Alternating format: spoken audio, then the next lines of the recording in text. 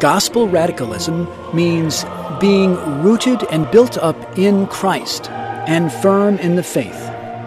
In the consecrated life, this means going to the very root of the love of Jesus Christ with an undivided heart, putting nothing ahead of this love, and being completely devoted to Him, the bridegroom, as were the saints, like Rose of Lima and Rafael Arnaez, the young patrons of this World Youth Day.